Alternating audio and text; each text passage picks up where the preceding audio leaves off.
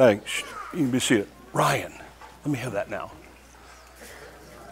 I know it was bothering you being up there. I actually need it up here. All right, thank you. It bothered Ryan that was sitting there, and he was going to put it back in the back room like, no, I need it. Leave it there. All right, here we go. Now you're wondering what's going on. Just a typical Sunday message here. We're in the book of 1 Peter, all right? So Peter is writing to a bunch of Christians that are scattered around. They are hearing of the persecution of Christians in Rome. There are Christians that are being executed in Rome because Nero is in charge and he hates Christians.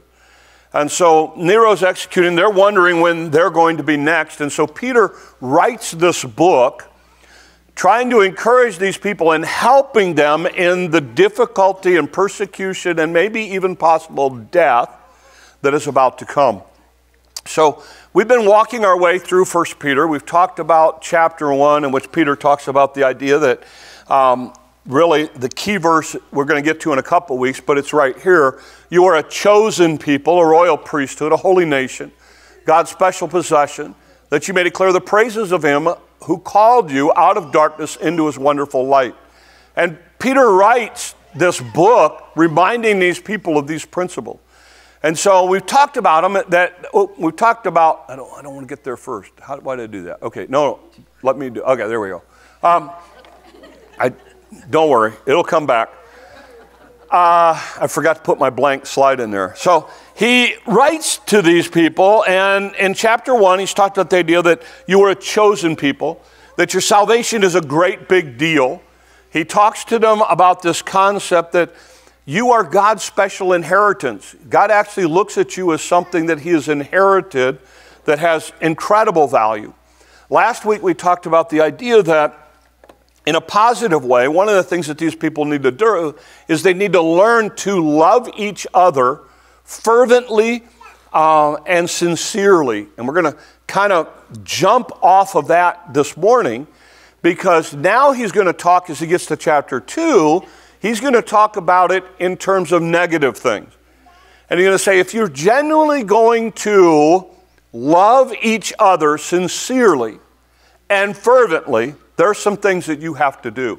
And so I'm going to read the whole passage, all 3 verses. And in the original language, this was one sentence, okay?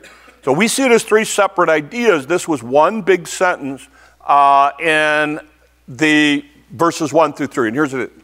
Therefore, in other words, we've talked about incorruptible seed. We've talked about the idea that you need to love fervently and sincerely. Therefore, rid yourselves of all malice and all deceit, hypocrisy, envy, slander of every kind.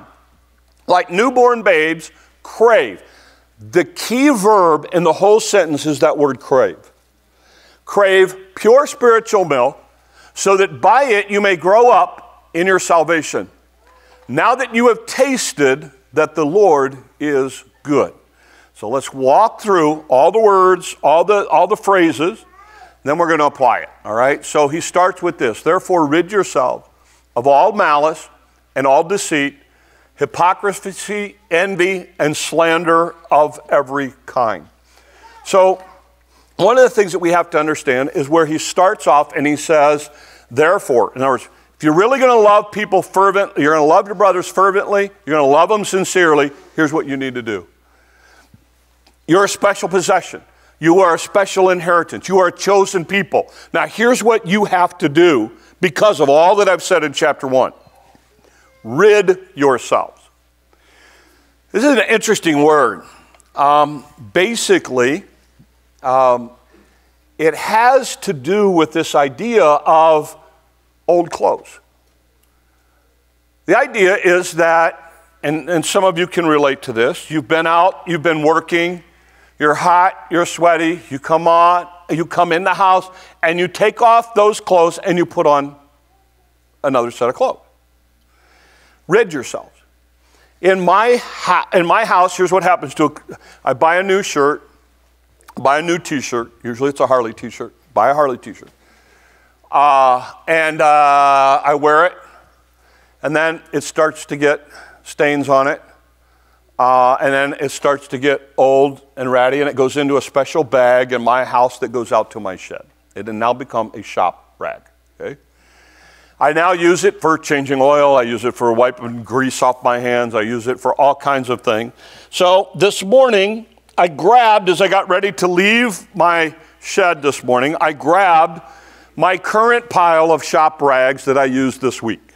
You're like, you used all those this week? Yeah. Don't even ask. No, I changed oil and stuff like that. So, and some of you are going, well, that's a good rag. I'd be wearing that puppy if it was me. But no, okay, I understand. But these are the shop rags. I'm not going to put, in fact, this morning, here's what happened. I actually, and this is a whole other application of this thing, I grabbed these out of my shop. I'm dressed like this. I got in the church parking lot, and I had to bring all this stuff in. I got my briefcase thing. I got my coffee. I got all of this stuff, and I've got these things. And I put them up again. I didn't have my coat on. And I put them up against my shirt. I thought, oh, I could ruin my good clothes with my shop rag. That's a whole nother application of what happens when you allow malice and slander and deceit and these things in your life. But we're not going to go there. So anyway, here's the idea. Here's what he said. You know what you do with this? You know what you do with these in your life? You rid yourselves of them. I'm going to take these out and keep using them, but these got a good couple of months still on them. But that's it. He says, rid yourselves of them. Get rid of it. It has no value to you. Just like when you take off your old clothes that at the end of a day, you take them off because you don't want to continue to be in those. You want to put on something new. And that's exactly what he says. Rid yourselves of these 5 things. And he starts this list. He starts with the idea of malice. Malice is a word that we don't use a lot, but here's what malice is. Malice is the desire to hurt or inflict pain or injury. In other words, malice is like revenge on steroids. It's not enough that I got even. I want to get even and hurt you. I want to get even. I don't just want revenge. I want malice. I want you to hurt. I want to inflict pain on you. With my words, with my actions, with the way that I'm treating you. I want to cause malice. Some people look at it as bitterness. Some people look at it as this way to make you miserable. He says, you know what you need to do with that attitude in your life? Get rid of it. It has no place in somebody who's going to love fervently and sincerely. Then he goes on to the next word, all deceit. This is the idea, some versions say guile is the way some versions translate it. Actually, the word is a word that some of you are going to be familiar with. It's a fishhook idea. When you go fishing, what do? You don't just take the hook and throw it out there. No. You put something on it that looks enticing to a fish. You hide it so that the fish doesn't see the hook. That's deceit. That's guile. That's the idea of, I want to trick you. I want to get something from you, and I'm going to get that from you by manipulating you. That's the idea. And Peter says, look, if you're really going to love people, you got to get rid of that. You can't have that mindset in your life. It's actually a word that has, it's a business word. It's actually the idea of when you do your taxes, you're not telling them everything. You're deceiving them. That's deceit. That's guile. Peter says, get rid of all of it in your life. Fishermen do this a lot. That's why I think it's a great fishing term. How big was it? In fact, I learned this. I learned this from people in this church. When you take a picture of a fish you caught, you know what you do? You grab it and you hold it out in front of you. It always looks bigger than if you held it beside you. People in this church taught me this. You know, I forget who it was. As somebody, we're taking a picture. And they're like, oh no, hold it out in front, it'll look bigger. I'm like, oh really? Okay, yeah, here we go. That's what he said. That's deceit. That's deceit. You don't hold it up. You don't hold it up with a ruler and go, see, it's exactly, no. You make it look bigger than it is. So no, I know you guys, fishermen are getting nervous. Don't worry. Just stop doing it, okay? In fact, Christian fishermen will now hold it beside a ruler. So that's the way you do it. But I mean, this is the idea. It's deceit, by the way. This is what couples start doing with each other in their marriages. And they start hiding things from each other. Oh, I don't want her to see. You know, I like what some of these stores say. You know, it'll cost you $5 more and we'll give you a receipt that matches what you're going to tell your spouse. You know? I mean, come on, that's really where we are. It's like, I don't want her to know how much I spent. I don't want him to know how much I spent. It's deceit. God, get rid of it. It has no place in the life of a believer. And it goes on. Hypocrisy. This is actually a theater term. Putting on a mask. I don't want you to see the real me. So I'm going to let you see a different version of me. I'm going to walk in on Sunday and it's going to be the church version. And as soon as I get home, I'm going to take off my mask and I'm going to put on my version of me. Doesn't have a place in the life of a believer. Envy. Envy actually is plural. It's an interesting word. Envy has the idea of I am jealous of their goodness. But it takes it one step further than jealousy. In fact, one guy said this. One writer said, it's the greatest of all diseases among men is envy. Envy, we don't talk about envy a lot. You know what envy is? By the way, we have a culture that this is one of our main problems. You know what envy says? Envy is different than jealousy. Jealousy says, I want what you have. Envy says, you shouldn't have what you have, I should have it. By the way, are you not watching that happen within our culture? I want to get into the politics thing, but is that not what political is? I don't think those people should have that. They should give it to me. That's envy. That's envy. That's what the writer here is talking about. In fact, do you know that envy is the reason Jesus went to the cross? Mark says the chief priests put him to death because they were envious of him. They saw people following him and they thought those people should be following them. That's why they put him to cross. This, in fact, Proverbs lists this as one of the 7 deadly sins. We don't talk about this anymore. But this thing will kill you spiritually. This idea of, I can't believe they have it, I should have it, this will ruin you emotionally if you're not careful. Somebody pulls in here with a brand new truck and it's all tricked out. You know what I think?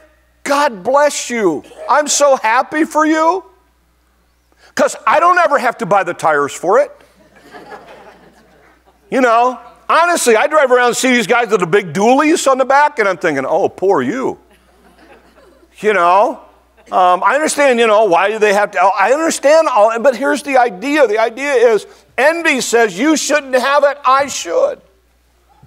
Get rid of it. You can't love somebody sincerely and fervently with that mindset. And then he talks about slander. Slander is basically shooting people with words. It's an attempt to make yourself cleaner by throwing mud at somebody else. Slander is this idea of, King James says, evil speaking. Be very careful what you say about anybody else. It doesn't belong in the life of a believer. John Piper, in summarizing these things, says this: malice is a desire to hurt someone with words or deeds. Guile is a desire to gain an advantage or preserve some passion or position by deception. Hypocrisy is, I don't want you to know what I really am. Envy is a desire for some privilege or benefit that belongs to another, with resentment that another person has it and you don't. And then slander is the desire for revenge and self-enhancement. The worse light we can put another person in by slander, the less our own darkness shows. You be very, very careful about what you say about somebody else. I have watched this play out over and over and over again in 40 years of ministry. When people get ticked at somebody, whether you're talking about a business thing that went south, whether you're talking about a marriage that went south, whether you're talking about somebody in the community said something or hurt you, or some judge gave this rating with your kid, or whatever it was, and they started doing this stuff, and it poisons them. And it starts poisoning their relationship. And Peter writes to these people, and he says, this stuff needs to go here. Get rid of it. Then he goes on, and listen to what he says. Like newborn babes, crave spiritual milk, pure spiritual milk, so that they may grow up in your salvation.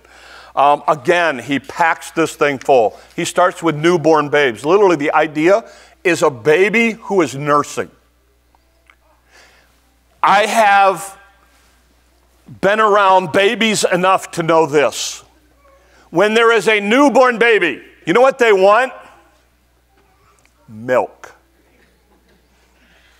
You would be amazed at what they try to bite because they want milk. Why? That's what Peter's saying. In fact, it's interesting because many of the fertility gods of this time were associated with this milk concept. And some people even think he's alluding to that idea that of the gods taking care of you and nourishing you. He says, no, like newborn babies, and then he uses this idea of crave. The idea of crave is you long for it. It's actually the key verb in this whole sentence. He says you crave it. Have you ever craved something? Opatime opened 3 or 4 weeks ago. I saw that. I thought of you. Never so happy. You know, I'm sitting in Hot Springs, Arkansas with my wife, having a great time, and I'm thinking, I cannot wait till we get back and I can go to Opatime. I got there the following week. I sat there. If you don't know, they had a fire. It's my favorite restaurant in all of Sioux City.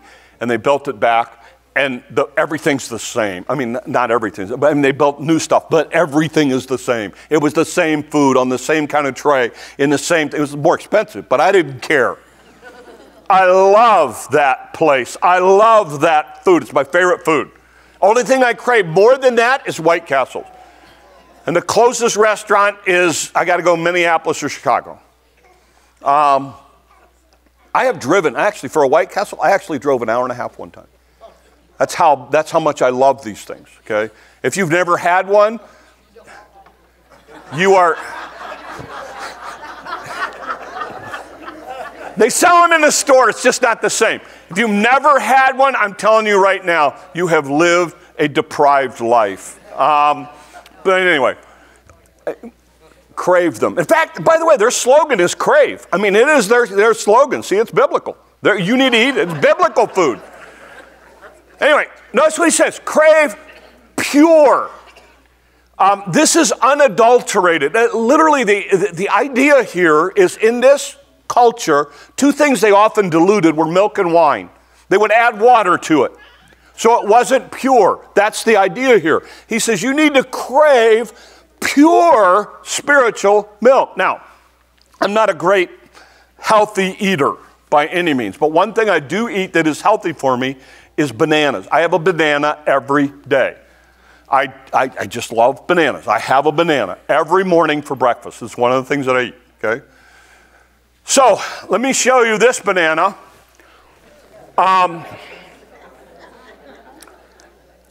This actually exists. This is a deep-fried banana covered in honey and chocolate drizzle. Now, let's understand the concept behind the people who came up with this, okay? They take something that is healthy, a banana, incredible amount of nutritional value. They deep fry it. That offsets now all of the nutritional value of the banana. Then they add honey to it. Honey's good for you. So now they have added to the nutritional value of a deep fried banana. And then they cover it in chocolate drizzle. And they undo the healthy benefit of the honey. So in other words, this is horrible for you. Now it tastes great, I'm sure. I love all of those things. Banana, fried foods, honey, and chocolate. I mean, I could eat any one of those things by themselves. So to me, you put this together, it's like the epitome of something that should be awesome. But it has zero nutritional value for it. You want to know what happens for most of us? We're living off of this kind of stuff.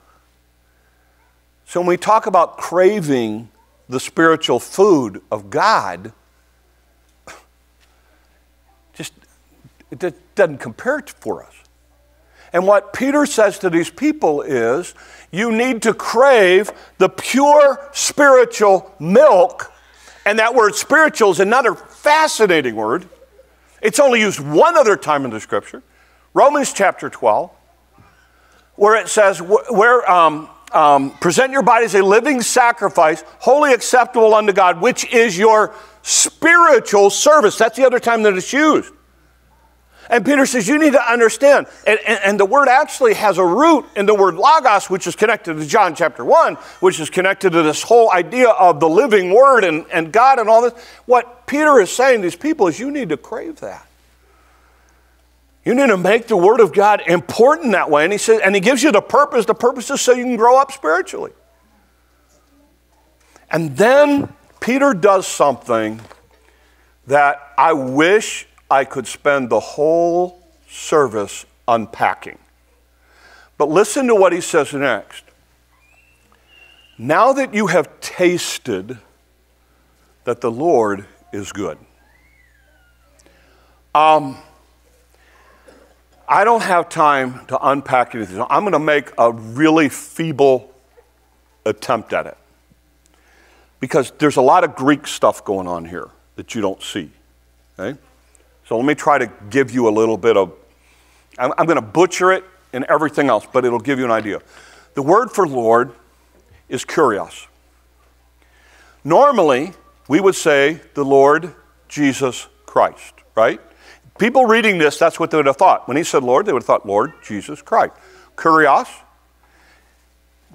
Jesus, Christos, the Lord Jesus Christ. Everybody follow me so far? Kurios, Jesus, Christos. You know what the word for good is? Christos. It's a play on words. You know what Peter is saying to them? When you think of the Lord Jesus Christ, Kurios, Jesus, Christos, the Lord, Kurios, is Christos. In some cases, they actually almost pronounce the words the same. And what Peter is saying to them is, I always want you to associate the Lord with goodness. He's not just your Christ, he is good.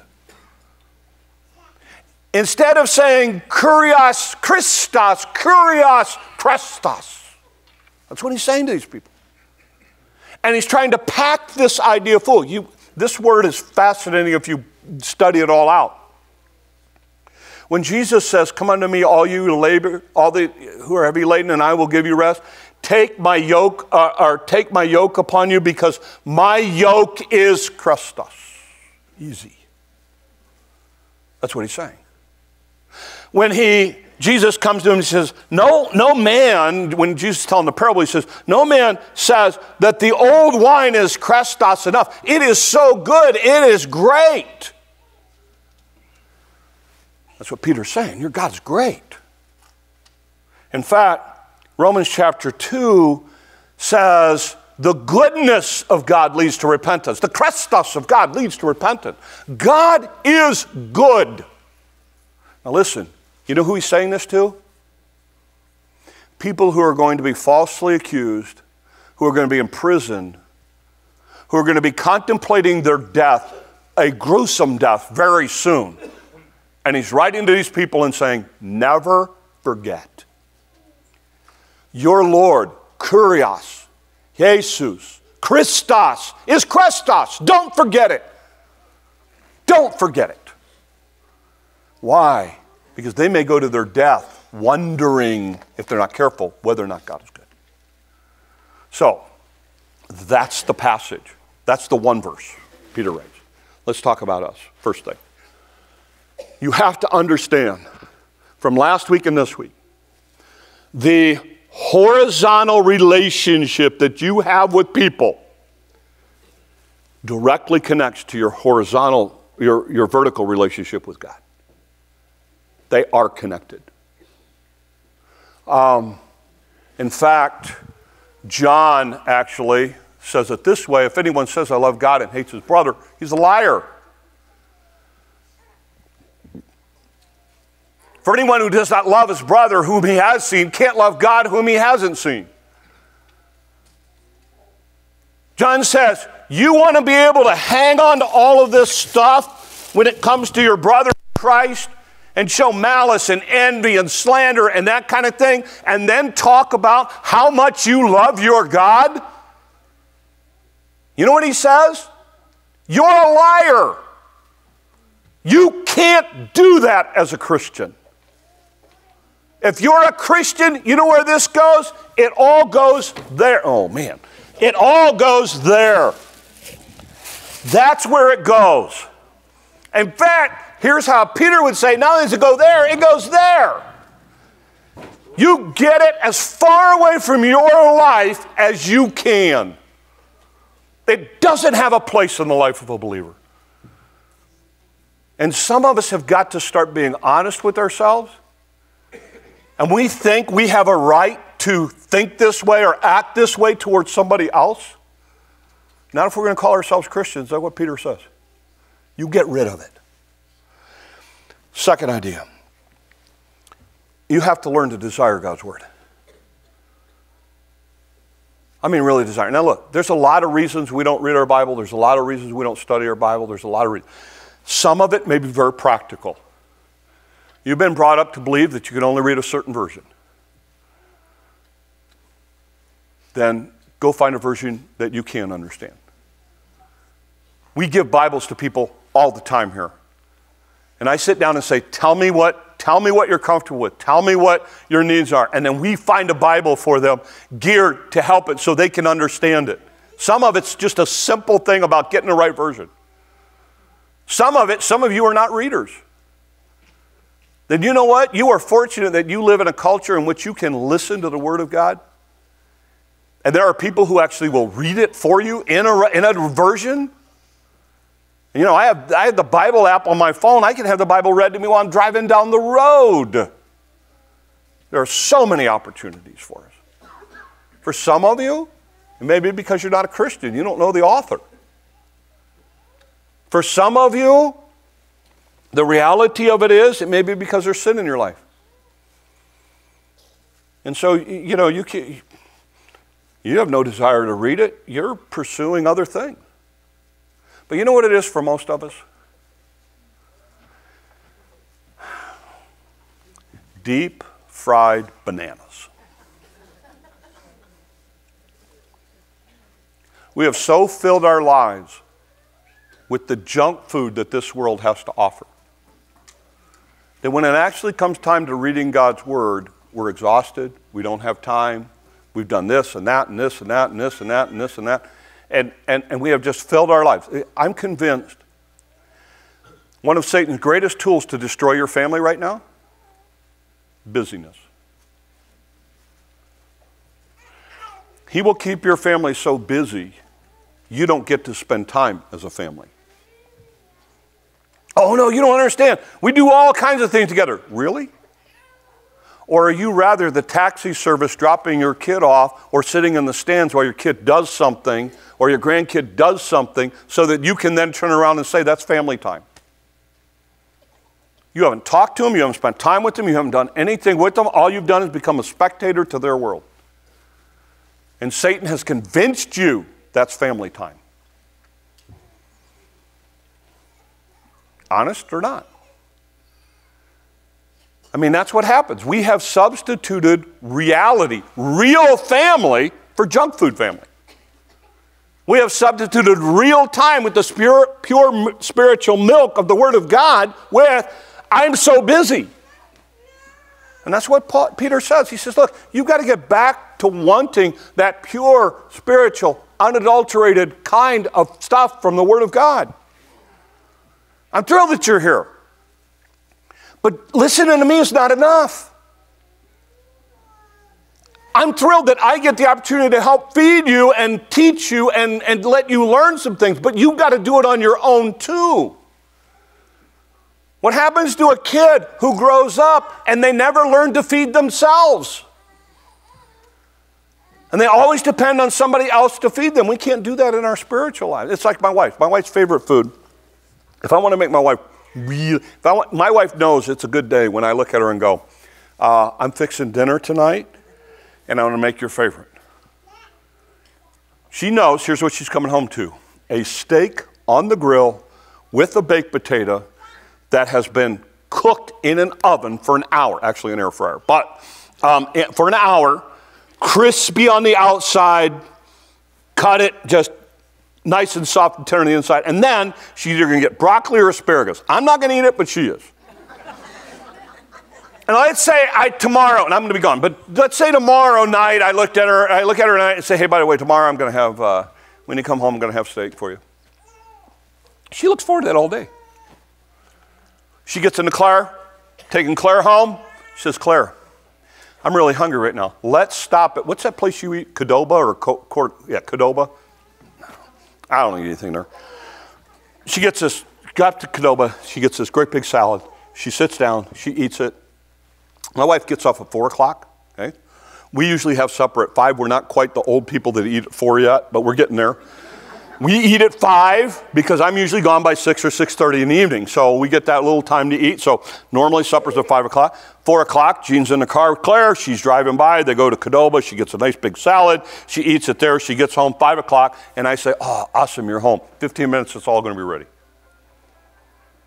And she sits down 15 minutes, and all of a sudden, I've got her steak, I've got the baked potato, I've got her broccoli and asparagus and all of that stuff. And she looks at it and says, what?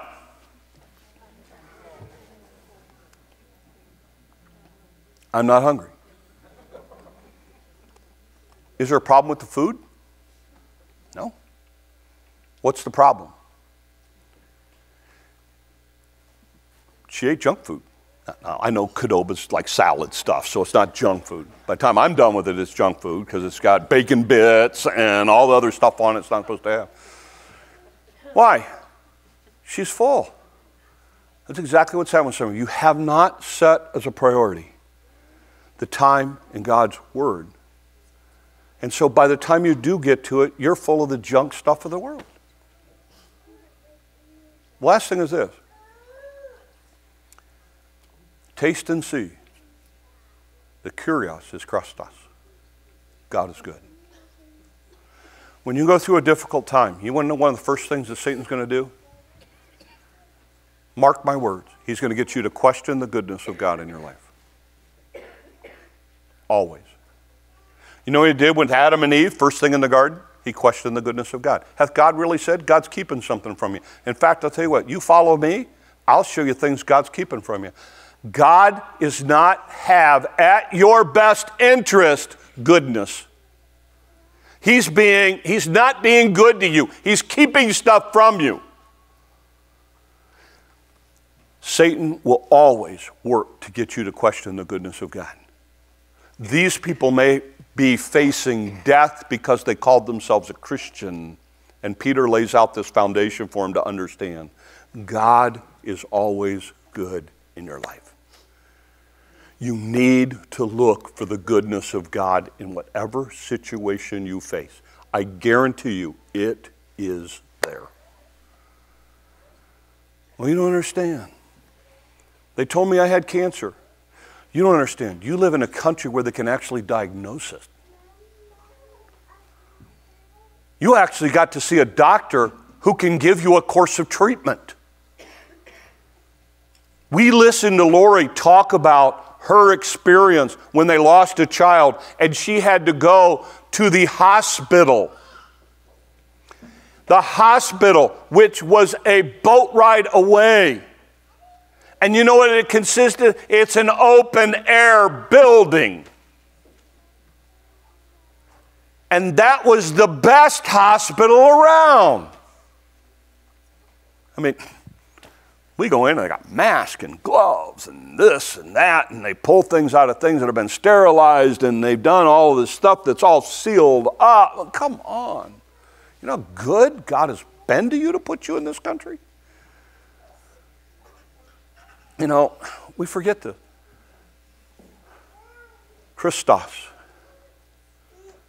has been Christos to you. Don't forget it. Don't forget it. I end this morning with this idea. Peter reminds his readers a horizontal relationship is essential to a vertical relationship with God. Christian growth is assumed and involves a steady diet of reading and applying God's word to our lives. Christ followers have to get rid of the stuff that are hurting our relationships with other people if we're going to be the people God intends for us to be. Let's pray. Lord, help us. Lord, we've all got emotional stuff that we hang on to. We've all got things we need to get rid of. So help us this week to throw them away, to get them out of our lives, to be the people you want us to be. And thank you, God, for being so, so good to us. Help us to live accordingly this week. These things we ask in your name. Amen. Let's stand.